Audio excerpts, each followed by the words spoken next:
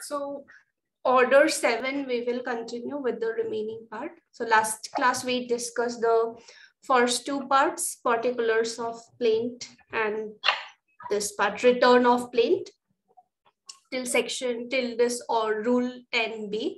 So the next part is rejection of plaint, the grounds based on which it may be rejected. So it's there in rule 11 of CPC, order 7, rejection of plaint. So rule 11 talks about the grounds or the situations wherein the plaint may be rejected. First of all, it is where the cause of action is not properly been reflected. When in submitting the plaint, they have written the situation, but maybe cause of action is not properly reflected. It might happen that some material facts are not been properly presented or details are not been provided as such. Like last time also we saw one case where it was like party has given the details, but then court wrongly said that you have not provided this material detail. That material detail is not being provided. But it's not just about material facts, or it's not just about the facts based on which court would try to prove the matter, but it is about whether cause of action is reflecting or not. Why party is approaching the court, that part is been reflected in the plaint or not, that is what is important. So a plaint can be rejected by the court if it does not mention a cause of action which is to be taken by the plaintiff against the respondent. It is perceived as absence of the process of court. So cause of action would be necessary so that court would know what is the reason why plaintiff is approaching the court. So a part of plaint cannot be rejected. It might happen that some parts court may say that you strike out this part, but as such rejection, if the matter is not being reflected, court may reject the entire plaint only. There was this case, Samar Singh versus Kedarnath, wherein an appeal was filed under section 116A of Representation of Peoples Act 1951 against a judgment of Allahabad High Court. And while filing this appeal, the respondent, that is Kedarnath, won Lok Sabha elections from Hapur. The appellant was able to secure only 611 votes in the election. The election petition was rejected under this ground because it did not disclose any cause of action. So even if there was this difference of 617 votes, what is the cause of action? Why is the party approaching the court? Is it simply because he lost the election, or is it that he suspects there are some irregularities in counting of votes or some other matter? So that cause of action has to be reflected, otherwise it would not sustain. The previous case that we saw, it was also somewhat similar only. That case was being filed by the party saying that there was just a marginal difference, very less difference in the number of votes. Right, some 32 votes were there, and based on that, the other party won the election. But then court said that yes, he has mentioned that there were irregularities. For some dead people also, other persons have given vote. So those matters were being properly reflected. But in this case, the matter was only that he lost the election. So that will not as such reflect cause of action. Okay. Another case we have wherein revision petition was filed against an order of first additional subordinate judge. And in this case, additional judge rejected the plaint on the ground that there was no cause of action mentioned. Defendants sought to get the plaint rejected in this case, and ultimately plaint was rejected on the ground of absence of cause of action. So the main matter has to be reflected why the party is approaching. There was another case wherein also same thing happened. So when a plaint has been submitted, the other person may say that, like when he is served it, right, for submission of written statement, he may mention that as such, it's not reflecting any like cause of action. What is the ground that party is approaching? So this is clause A is the first one, which talks about cause of action is not being reflected in the plaint. clause B is relief claimed is undervalued, and the plaintiff, on being required by court also, he failed to provide, he failed to do the corrections in terms of valuation within the time that was provided by the court. So that is the second reason based on which it may be rejected. Plaint may be rejected if the amount of compensation that is being demanded is lesser than the requisite. Such court may provide some time to correct it. If within that period it has not been corrected, then also plaint may be rejected. Like if a person is having like a property of 1 crore and he was owner of the property, but then someone else wrongfully occupies that property. B wrongfully occupies A's property and A goes to the court filing a case. So here valuation also, like the valuation of the case also would be 1 crore. Based on that, the court fee would be paid. So if it is undervalued, in such case also, the plaint itself may be rejected by the court. But when seeing that particulars of plaint, right, the first part of order 7, we have seen that whenever possible, party will try to mention like the exact amount, whatever is the amount that they are claiming. But in some cases, take for example, if it is like maybe dissolution of partnership and the partners are filing a case that the accounts need to be settled. There it would depend on profit and so many other things where it might become impossible for them to sort of mention an exact amount. So in those cases, it may be allowed that, okay, fine, even if you are not mentioning the exact amount, some approximate amount may be mentioned. So this is a similar case, Commercial Aviation and Travel Company versus V. Vimal Penal. So here it's like it was like a partnership which was dissolved and case was filed for settlement of accounts. Then defendant was like, it's not been properly valued. The case, like the plaint should be rejected under 11 clause B, because they have just mentioned like 25 lakhs to 30 lakhs would be like the approximate amount. But court, like this matter was filed before Delhi High Court and then finally it went to Supreme Court, and Supreme Court said that it's not as such incorrect. They have mentioned like an approximate amount. So this is correct only. As such, there is no need to like reject the plaint, because sometimes it might not be possible.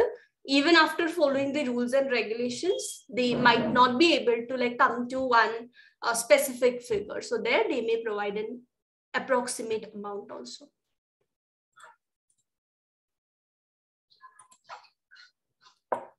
Third one is that it was where the relief claimed is properly valued, but the plaint is returned upon paper insufficiently stamped. So stamping and other things, there some irregularities are there. It was not properly stamped. For that also, the plaint may be rejected. So if court provides him some time that this is the time provided, you can get it fixed, and the plaintiff is not fixing it, in such a case, court may reject the plaint. So that would be Rule 11 Clause C, wherein the court would reject the plaint if it has been written on a paper which is not duly stamped and authorized. If the person is not able to make up the deficiency, then he can apply for a pauper as to continue the case. This is also very common case type that we see parties would file a case and would again like request to the court. But then order under this rule rejecting the plaint must only be given after plaintiff has been given the reasonable amount of time that he can make the changes, he can make the corrections. If after that also party has failed, then it would also lead to rejection of the plaint.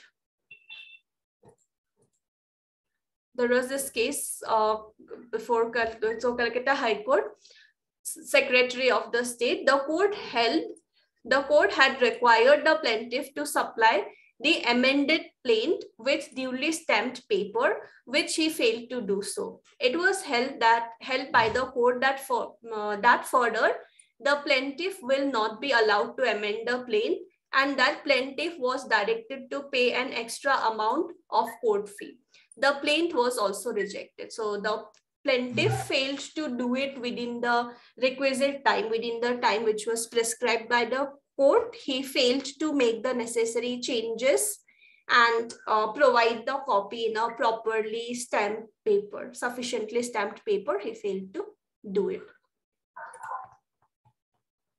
So first one, cause of action itself is not there. Suit is undervalued or it is not properly stamped. Next one is which is barred by any law. Now mostly it will be limitation act only, but sometimes under a legislation also some restrictions may be there. So if it is barred by any law which is prevailing, in such case also it may be, the plaint may be rejected. So in this case, the cause of action had arisen where plaintiff challenged, like a gift deed was there and gift deed was challenged after 22 years from execution of the deed.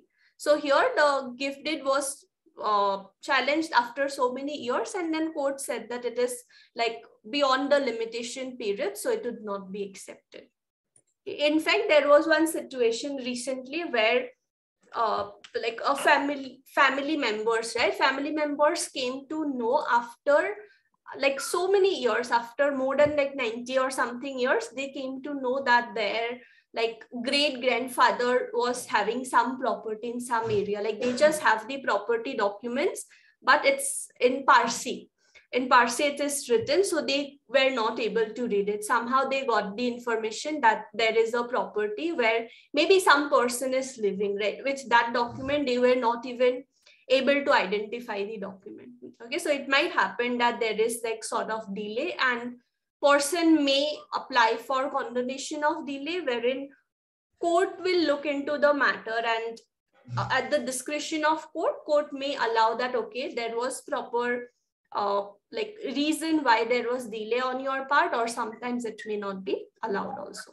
So it is barred by the law, whatever law is applicable in that case. Where the plaint is not filed in duplicate. So a duplicate copy of the plaint along with the original one should be filed for instituting the suit, and the plaint would be rejected if the plaintiff fails to do that. Plus, he also would be required to submit as many copies of plaint as there are like respondents in the case. He would also need to submit. So this duplicate copy he needs to submit along with the original one. That is a requirement again. Where the plaintiff fails to comply with provisions of rule, provided that the time fixed by court for the correction of valuation or supplying of requisite stamp paper shall not be exceeded unless the court, for reasons to be recorded, is satisfied that the plaintiff was, like for some good reasons he was prevented, which is like an exceptional nature, from correcting the valuation or supplying the requisite stamp paper, as the case may be, within the time fixed by court, and that refusal to extend such time would cause grave injustice to the plaintiff. So within the requisite time, the plaintiff needs to make the corrections. In some cases, court may allow also if there is like a genuine reason why there was delay on the part of plaintiff in making the corrections. Okay, so basically there are like 5 grounds based on which it may be rejected, and 6th one basically says that it needs to be corrected within the proper timing only, and sometimes court may even allow that fines, like some extension might also be given to the parties. Okay, so cause of action is not there, insufficiently valued, proper or sufficient stamping is not done, barred by law of limitation, not filed in duplicate. And even when court has given the opportunity, the party failed to fulfill the requirements within the prescribed time frame, and as such there was no valid justification also why there was a delay from the part of plaintiff. So these may be the situations wherein plaint may be rejected by the court.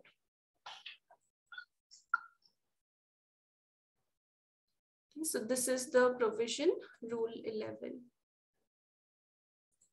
Then we also have this part, procedure on rejecting plaint. So where a plaint is rejected, the judge shall record an order to that effect with the reasons for such an order. What was the reason based on which plaint was rejected? That would be mentioned, and just like an order, it would be passed. And if the party is not satisfied with that particular order, he may even challenge it before the higher courts as well, that this order was not proper, my plaint was wrongfully rejected by so and so court. So it has to be recorded as an order, and that particular order may be challenged by the party as well. Where rejection of plaint does not preclude presentation of a fresh plaint. The rejection of a plaint on any of the grounds, whatever is mentioned in Rule 11, shall not of its own force preclude the plaintiff from presenting a fresh plaint in respect of the same cause of action. As such, when like a dismissed case might be dismissed also, or it may be like plaint has been rejected. So dismissal of case may happen at any stage, right? This would be like the preliminary stage where plaint would be rejected, where court would look into the technical formalities, whether those formalities are being satisfied or not.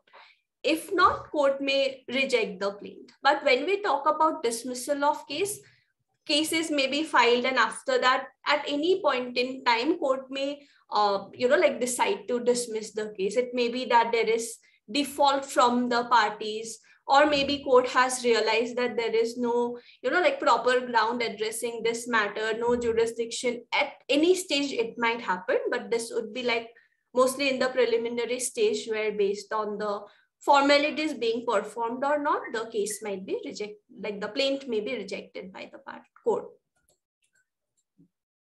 So as such, when a plaint has been rejected, that would not in itself restrict the party from filing a fresh plaint before the court. Okay, so this part was on rejection of plaint. Okay, so first part from Rule 1 to 9, it is like particulars from 10A, 10B, that is on rejection, like return of plaint, and after that this is on rejection. So this is on rejection of plaint. 11, talking about the grounds for rejection. 12 would be the procedure, and 13 just a provision there. Okay. So those three are the major parts which we have in Order 7. After that, here there are just 3 more rules that we have. So first one is documents relied on in the plaint. There may be some documents based on which only plaintiff's entire claim is based on. Just a moment.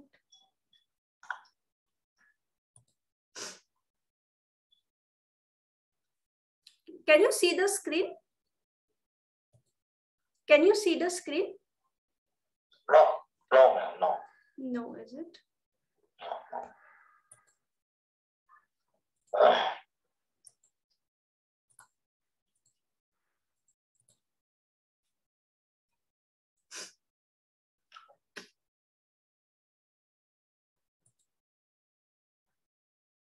Yeah. Visible, right? Okay.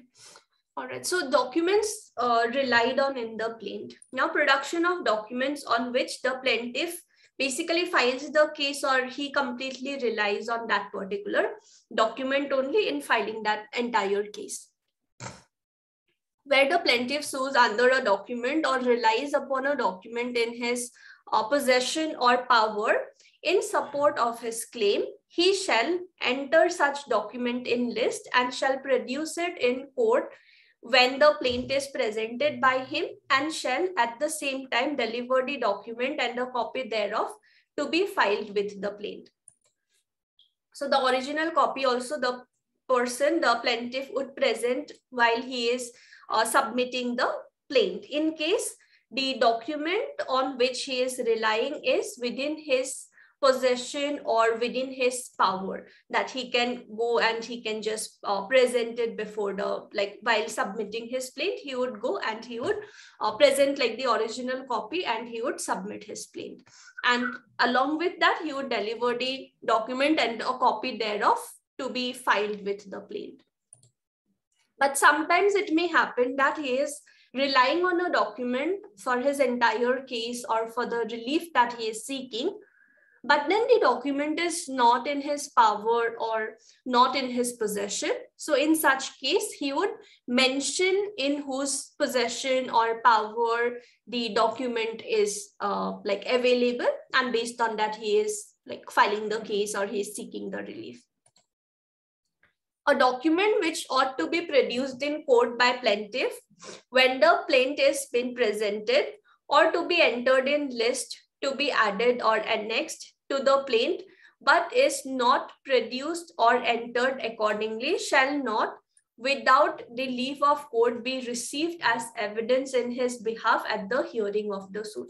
So the party needs to mention it at the time of filing the, or at the time of presenting the plaint itself, and he need to also mention it in the list that this is the document that I am like relying on. Without that, it would not be taken as an evidence. But yes, even though he has not mentioned it or he has not submitted it at the time of submitting the plaint, there is no as such restriction that he cannot produce the document for cross-examination of plaintiff witness, or it may be handed over to a witness merely to refresh his memory. So during cross-examination, it may be used, but as such, as an evidence, that would not be allowed unless and until like court has permitted for it. So if initially he has not submitted it, then he would need to take permission from the court. If court has allowed, then he will be able to produce it as an evidence as well.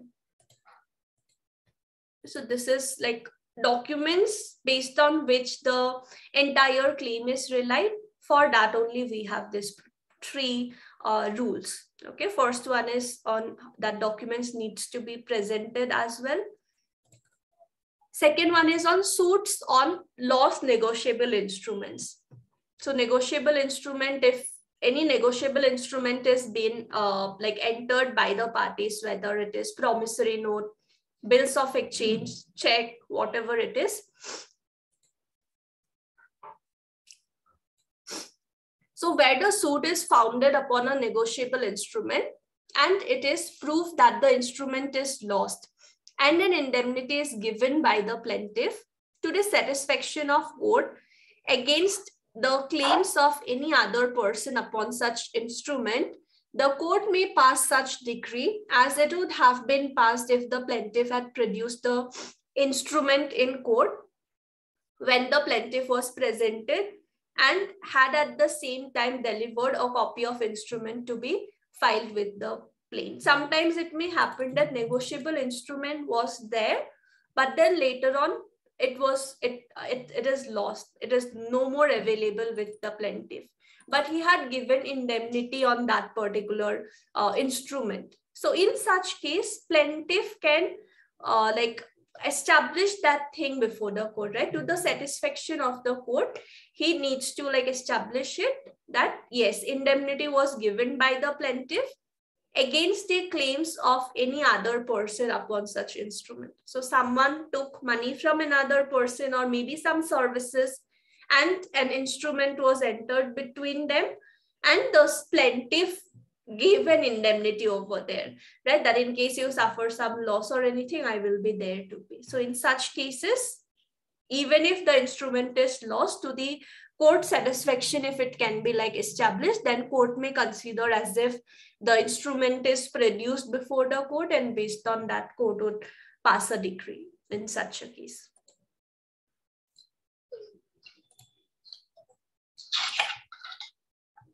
Okay, next one is production of shop book. So where the document on which plaintiff sues in is an entry in a shop book or other accounts in his possession of or power. So the rule 15 was also on some documents based on which 14 was also like some documents based on which his entire case was or claim was based upon. Here also it is based upon some document, but this document is nothing but accounts in his possession. Maybe it is some entry in a shop book or some accounts in his possession or power. So the plaintiff shall produce book or account at the time of filing the plaint together with a copy of the entry on which he relies. It might happen that it's like a big like accounts, but then there are some entries based on which he is like basing his claim. So he would produce the original book while presenting his suit, and then together with copy of entry where he is relying on the main part where his suit is relied upon, that part also he would provide a copy of that. Original entry to be marked and returned. The court or such officer as it appoints in this behalf shall forthwith mark the document for the purpose of identification, and after examining and comparing this original and the copy which has been submitted, if it is found that this copy which has been submitted is proper only, they would certify and it would be returned to the plaintiff. Okay, and this copy only would be like kept along with the plaint, that this original copy was also shown and we have verified as well. Whatever copy has been provided, that is proper only. So as such, there would not be a need that they submit the copy along with the plaint only. They can simply show and take it later on. Okay, so these are on rejection of plaint and documents that parties are relying while filing the case. The difference between this dismissing the case and rejecting the case, right? You mentioned that, so precise. Can you just explain that? Dismissal might happen like at the later stage also. Okay, rejection is like based on the technical requirements that, okay, how do you present the case? You submit like 2 copies of it, you mention properly cause of action, valuation and other things. These are nothing but like formalities that we basically need to submit. So rejection will be based on if you have not followed those formalities which we need to follow. Based on that, the plaint may be rejected, that you have not done this thing properly, that thing is not sufficient, like that it would be rejected. But dismissal might happen at any stage depending on what is happening. Sometimes you may see that like this during COVID, it was like online hearing, right? So court would issue orders that on so and so date we are like fixing this date of hearing, but none of the parties would appear. From plaintiff, defendant, no one would appear. Same thing would happen like 3-4 times. After that, court will say that because of default, no one is appearing from either party, no update, nothing. Because of default, we are dismissing the case. Sometimes it may happen that court has, like at the later stage, court may found that whatever ground you are saying, maybe that is not making proper sense, or you have simplified the case. There also court may say that, no, we are like dismissing this case. Like that previously, last class, I think we discussed one case where it was like one person filed a case saying that I lost the election. There was just few, like votes difference. And then court was like, no, we are dismissing this case. You have not provided material facts. Right? So court may dismiss the case at any stage of the case, depending on a lot of different reasons. But rejection would be mostly on like the formalities, technicalities that we need to follow. Yeah, and dismissal, like it is part of an order, right? Dismissal, yeah, like if the entire trial, everything happened, like the complete procedure happened, then we say case is disposed. But if in between only something happened, then court decides that let's end this case, that would be dismissed. In between, like abruptly, it just ended. Entire process. After the entire process, if court gives some order, that would be like, oh, case was disposed, whatever might be the order. Okay, so this part was from Plaint. Next we have is a written statement where we have counterclaim and set off. That part is there. Okay, so this rejection part, maybe you can read along with the case. It is like the 11, right? 11, 12, as well as 13, because from there was the short note thing which was coming. So you can read that part then.